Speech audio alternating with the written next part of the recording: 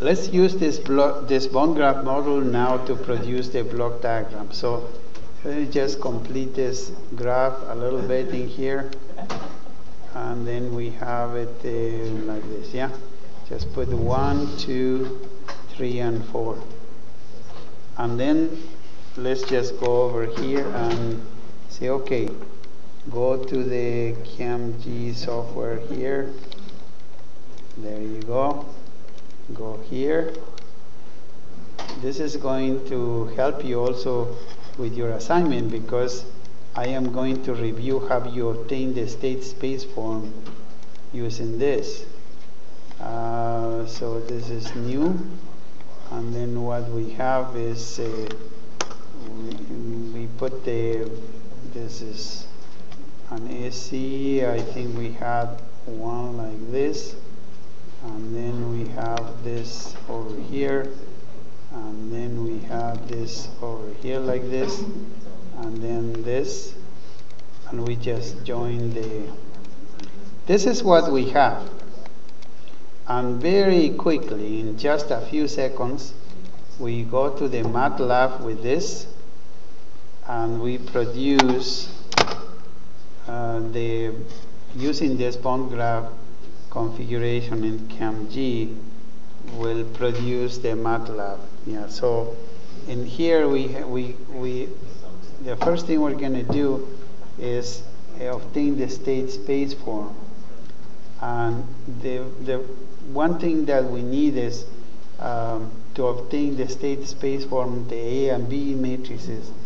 Let's just run the CAMPG SYM file, and then we will be there where we want to be.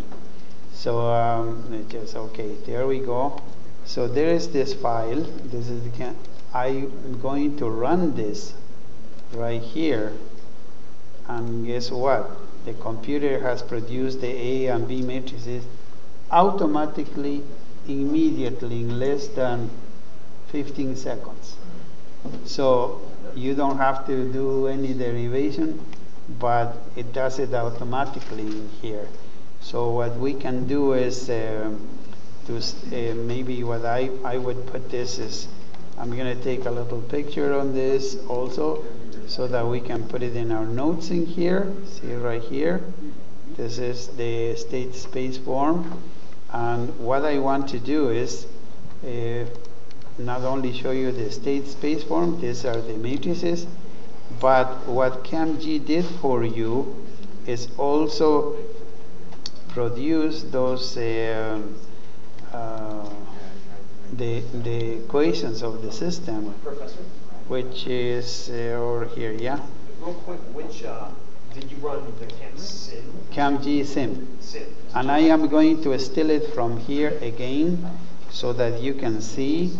And here I am going to go over here, and then see, I'm going to cut a little bit of the file in here, this part right here, and then I'm going to put it in the notes over here, right there.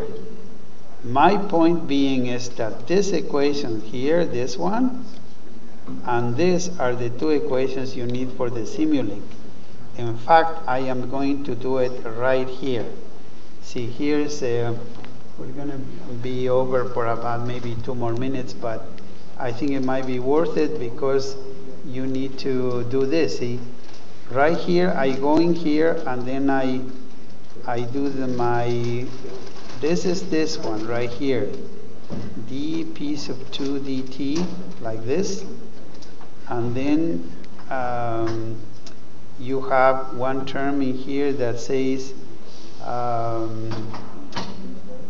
this is minus p sub 2 over I sub 2, that's this one, and it says times r sub 4, and then you have this other term which is right here. It says minus also, yeah, it's minus q sub 3 over c sub 3, and then SE1, which is this SE1 like this, SE1 like that, yeah? Now, you do the same thing as we did before. Do the integration over here, You do an integration over here, 1 over s. And what do you obtain in here? You obtain p sub 2.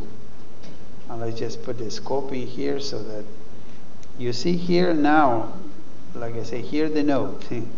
Go over here, this p sub 2, it yells at you that what you need to do to get that term right is to multiply by r4 over I sub 2.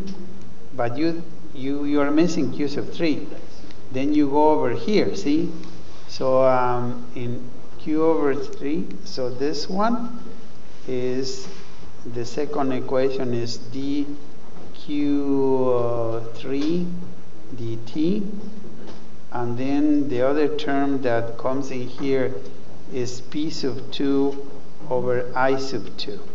So I do the very same thing as I did before.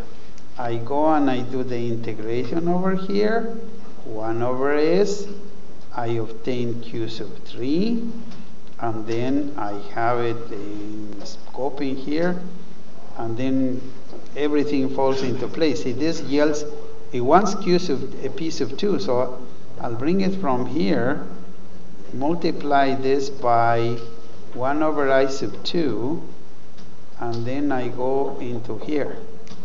And this one here, you see, it needs q sub 3. So I will bring it from here, multiply it by 1 over c sub 3, and then go over like that. And I have totally finished. You see what I mean? This is how you go from the state space form produced by the bond graph model, also all the way to the Simulink log diagram.